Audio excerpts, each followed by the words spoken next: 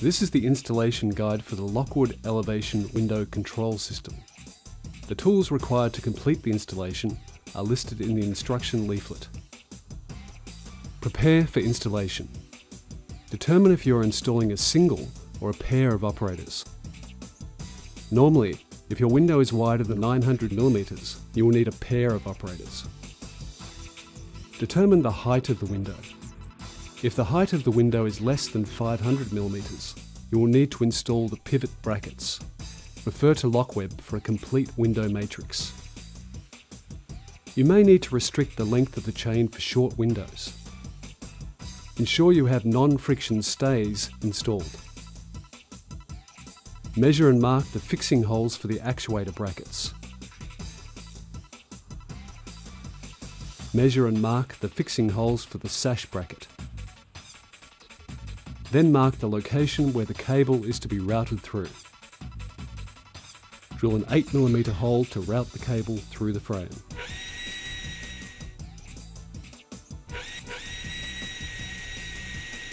Drill the holes as required for mounting the actuator.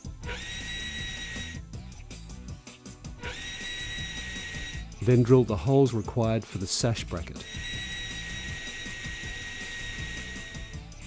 Set the chain length and configure the actuator.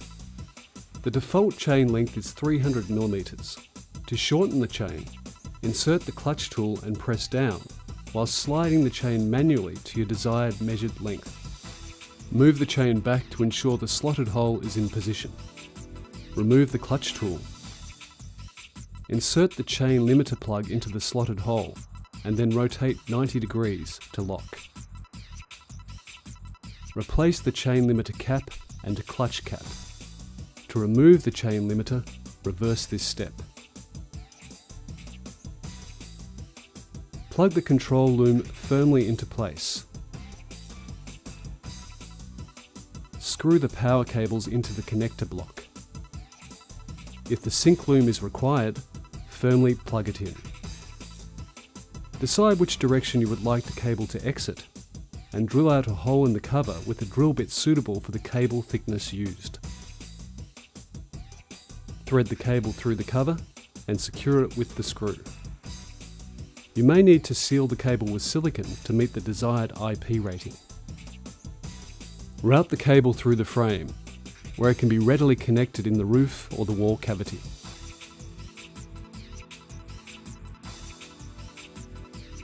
Secure the actuator to the window frame with the brackets and screws supplied.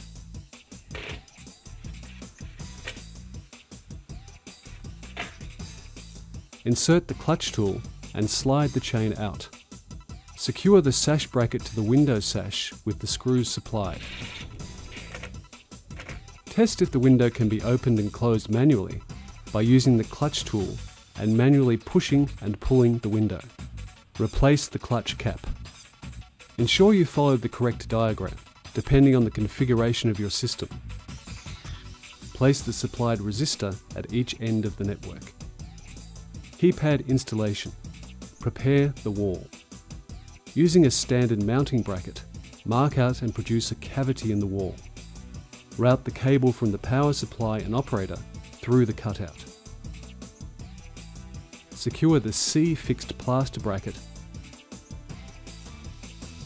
and screw the touchscreen bracket to the plaster bracket.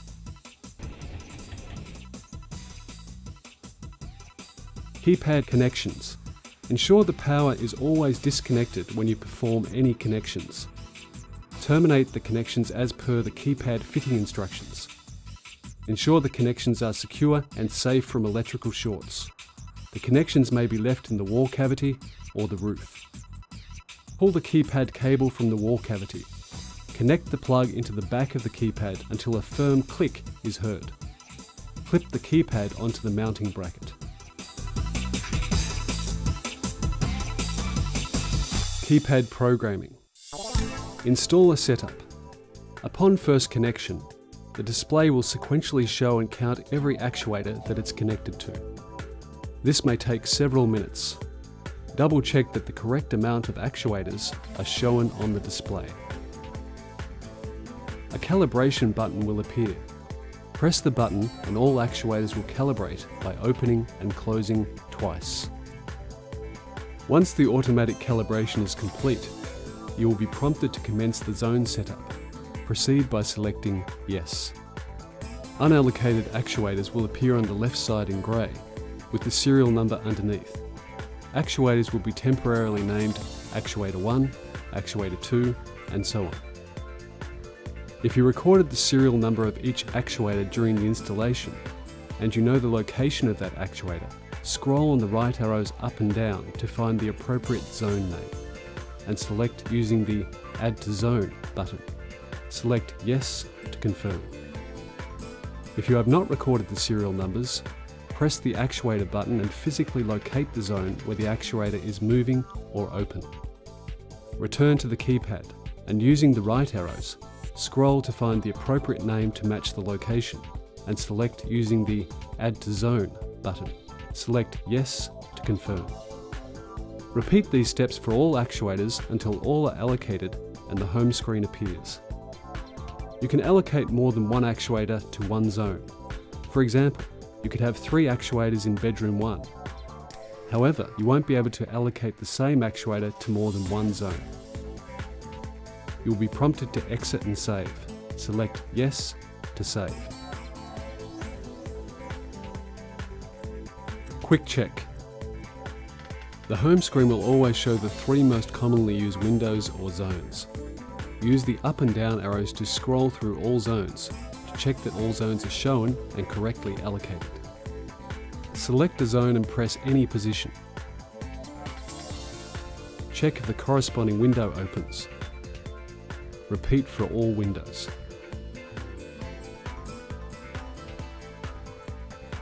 Modify zones.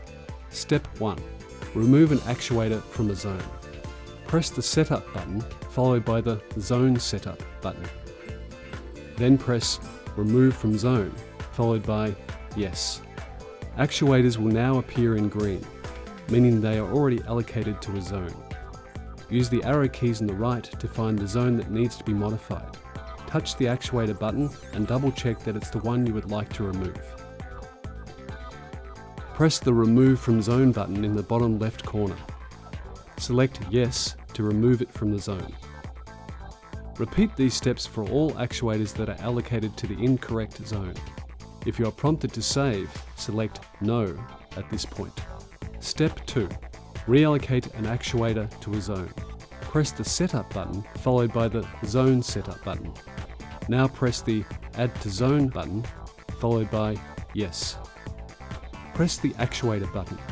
This window will now open. Walk and locate the actuator that is moving or open. Once you've located it, note the location. Now scroll using the right arrows to find the appropriate location and select Add to Zone on the bottom left. Select Yes to confirm. Repeat these steps for all actuators until all actuators are allocated and the home screen appears. You will be prompted to exit and save. Select Yes to save. Restore previous setting. Restore previous allows you to restore the previously saved setting. During the zone setup, you may be prompted to save. It's recommended that you don't save as you go, that is, after each step. You should only save after all changes and modifications are made. Restore previous setting is not recommended if the rain sensors are installed, because it will delete the rain sensor setup.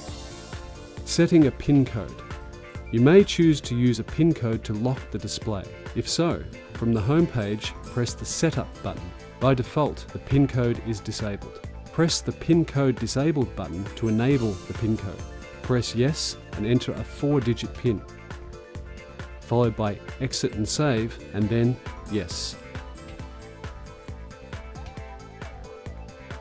To disable the PIN code, first unlock the keypad by re-entering your PIN code and pressing Enter. Select Setup, then the PIN code enabled button, followed by Yes. Rain sensor setup. You can either add one rain sensor to control all your windows, or you can allocate specific rain sensors to specific zones to a maximum of 4 rain sensors.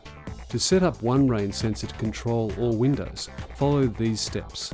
From the home page, select Setup, then Rain Sensor Setup. Select the Add RS to Zone button, followed by Yes. If you had more than one rain sensor installed, you can scroll to select the appropriate one using the left arrows. On the right are the zones that have been previously allocated. The rain sensor on the left can control all the zones, or just one. Scroll to find a zone you would like to close in the event of rain. Select Add to Zone in the bottom left, then select Yes.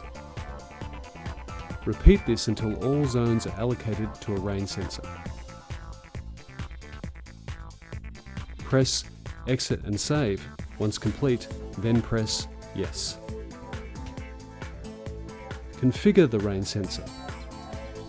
From the home page, select Setup, then Rain Sensor Setup. Select Configure Functions, then select Yes. For each zone, you can enable the window to either completely shut or just vent during rain. You can also enable the window to reopen once the rain has stopped. Press Exit and Save, then Yes. Rain Sensor Activation. Once the sensors detect rain, the display will show the Rain Sensors Activated symbol. Once the rain has ceased, and depending on the configuration, the window may reopen to its original position. User functions. You may add up to 30 windows to the display and name each window from a predefined list.